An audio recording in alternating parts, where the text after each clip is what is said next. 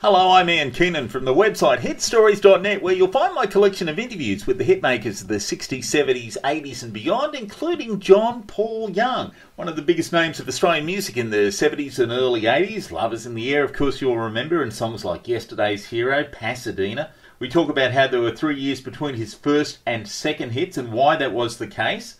We talk about the King of Pop Award and also a very famous item of John Paul Young clothing. And I never realised how much of a thing it was going to cause, you know. It's now in a museum, isn't it?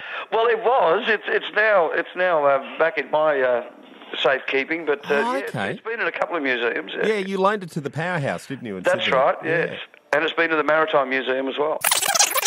Do you know the outfit we're talking about there? Well, you can find out from John Paul Young, direct from the horse's mouth now at hitstories.net. It's free to sign up and that gives you access to all the interviews, and we're adding more all the time at hitstories.net.